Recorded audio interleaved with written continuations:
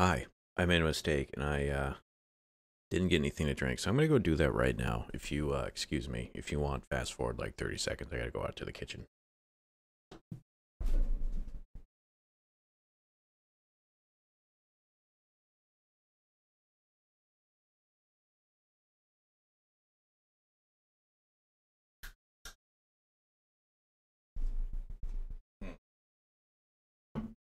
All right, sorry.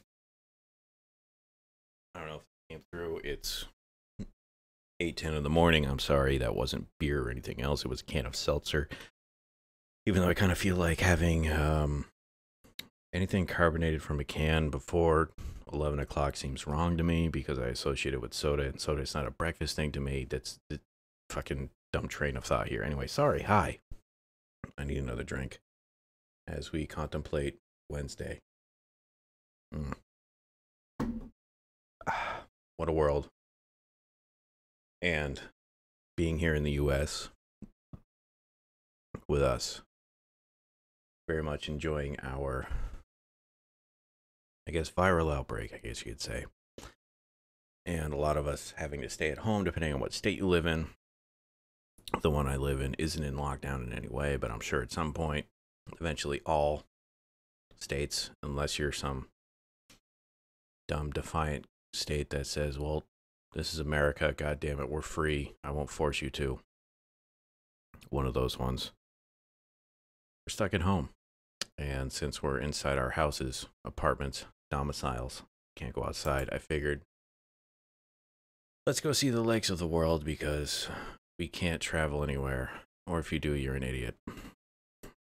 As subjected by many videos of spring breakers, of teens, all that stuff. The average score of this one seemed to be 9,000. I'm very much sure that... Is that a guitar? Of course it is. I'm assuming these are backpackers on the Amazon River. Although, is that English? Minutos? I don't know. Like, this feels Southeast Asia, if not the Brazilian Amazon. We'll see when I get to this sign here. Let me see if I can't scroll in there. I can't make out what that is. See, this could be the Philippines, and this also could be Brazil. Cooperativa Multi-Activas Transportados. Yeah, I can't. Anyway, yeah. Here we are. 2020. Good start to the year. What is... Okay, I maybe be able to tell where we... Okay, no. Postobon. I thought maybe seeing these. Manazawa. Naranja. Isn't that Spanish for orange? Not Spanish, Portuguese. Vilars los Coches. None of these help me. This, I feel, would help me, but I'm not getting a good enough lineup with it to figure out what this is. Like, I still feel this could be Brazil or the Philippines, and I've not seen anything to help me out otherwise. So let's maybe get into town a bit more to maybe figure this stuff out a little better. Give me... So everything that I'm about to point out would just be a thing that you can say about Philippines or any other tropical place where it's very rainy, it looks tropical, and none of in vaguely Spanish and if Portuguese. So I've not figured this out anymore. I mean, it's called a lake. Amazon River is not a lake unless your designation of lake is dumb and has no respect for basic geographical whatever the word is. Geographical consistencies, thought, logic. I mean, I don't know.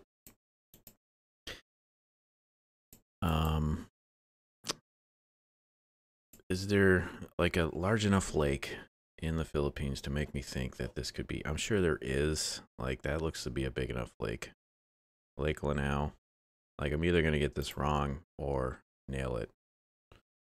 If it's not there, it's gotta be. It's over here. It's one of these two, and I'm so mad that I'm not gonna get this.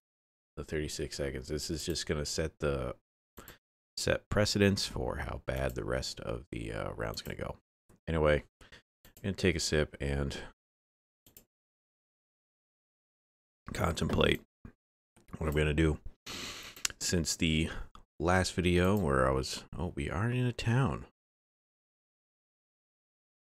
What is Soma Walai? That doesn't help me. We're in a Colombiana. I think I got the country at least right. Oh, thank. Oh, I'm so glad. At the last second. What lake is this? Okay. They have no respect for what we would call rivers and lakes here. And I don't know if I trust this map theme anymore. But there's Siberia apparently in Colombia. How about that?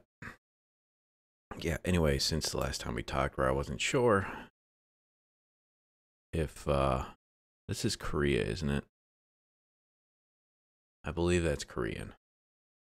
This looks to be at least a reservoir of sorts with pontoon boats. And this looks to be pretty low on the water level in this reservoir, as you can see how high usually the water is. Just by the exposed rock. It seems to be a dry summer of sorts here. Let me just see if I can't get closer. That is gotta be Korean. I'll just say we're here. Yeah, anyway, since last we spoke, I was not sure of how the my work was going to go. Technically what I do is considered like essential work. Smart energy creator. It's a dam. I think this is a dam. Yeah, I'm not gonna be, I guess we're stuck here and I can't see anything else past that. We're gonna hit home and I guess continue on the road. So there really wasn't a worry about me not being able to do my work. It was just whether or not I was actually going to travel, like continue commuting to work. And it basically went for 4 days and probably 6 hours. So until the last few hours of work, it wasn't until that we got the notification. And order's a bit of a strong word, but just yeah, order to, if you can work from home, we're going to make you work from home, which I look to my right now. I'm glad I did not throw away my other desk after getting this fancy stand-up one that I'm using right now. And my Hello Workstation is all set up. So we're going to see how, I don't know how many more weeks of this is. It could be 3, 6. You know, it's a rough ballpark at this point. But seeing how my state, I think, is this, the state average age, I think, is 3 years younger than Italy's, which I think is one of the more older states.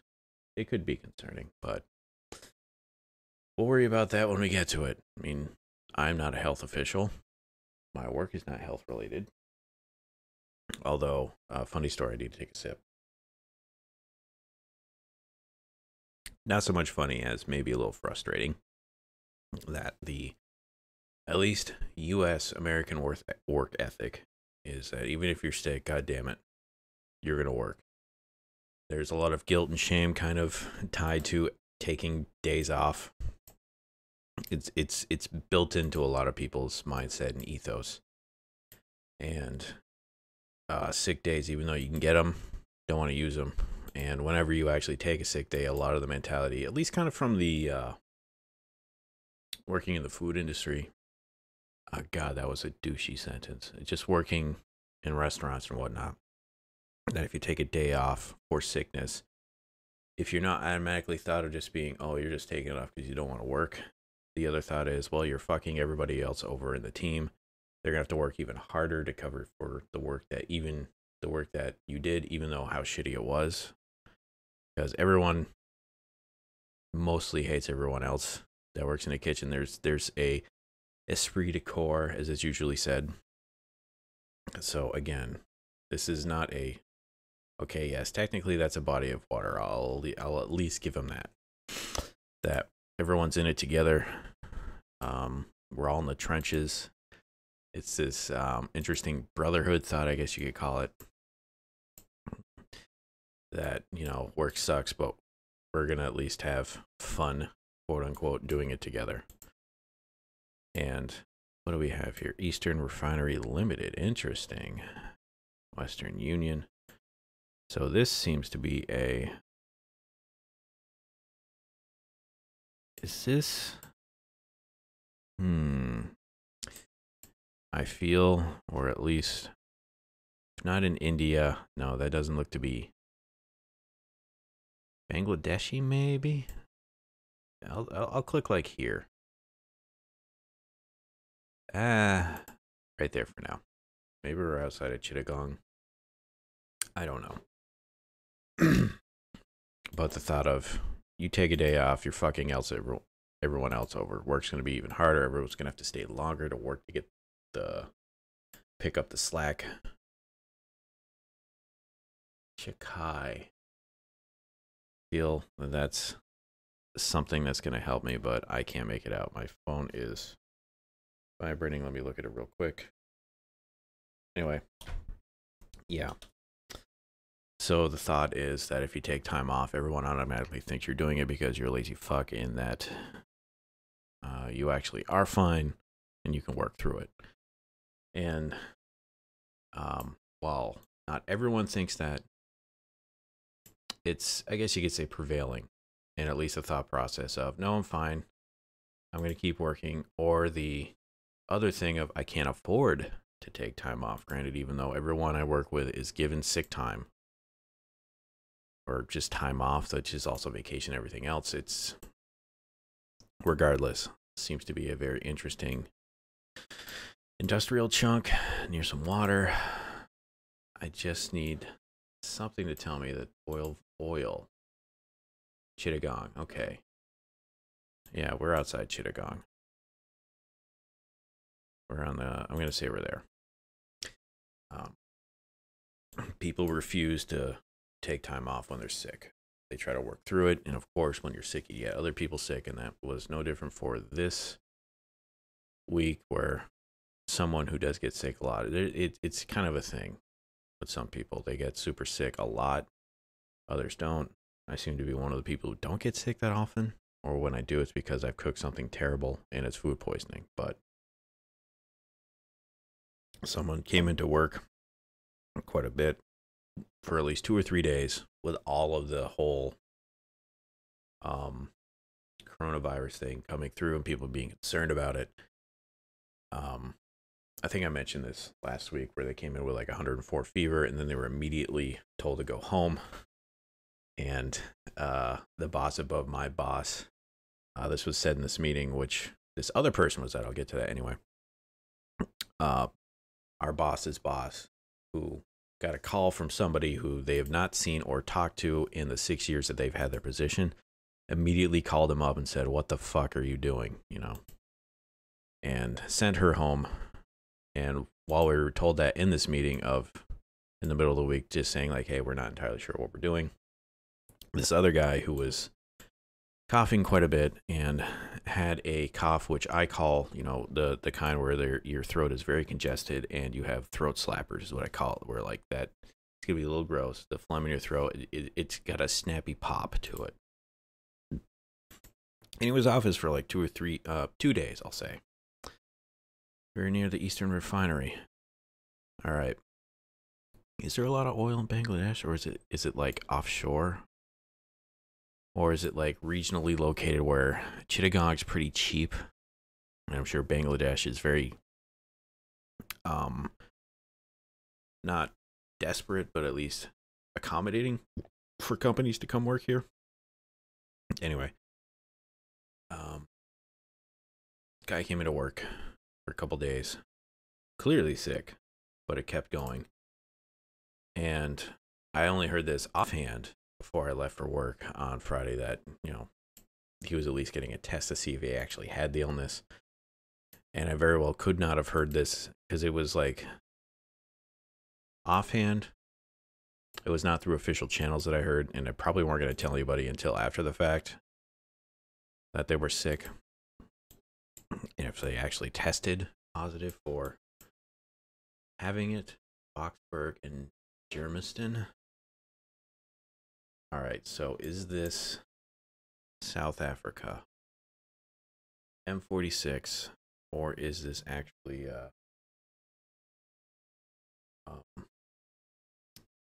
another location? M's. Are there M's here? There's R. Yeah, there are M's. M46. Are you near here? No, that's Boxburg and Germiston. I feel we're near here.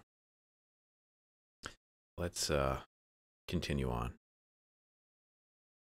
Anyway, I don't know when I actually would have heard it, and I very well could have gotten a bunch of other people sick. And it's just that thing of, at least human society, when it comes to illnesses like this, we are as strong and as weak as our dumbest, stubbornest, and most irresponsible link.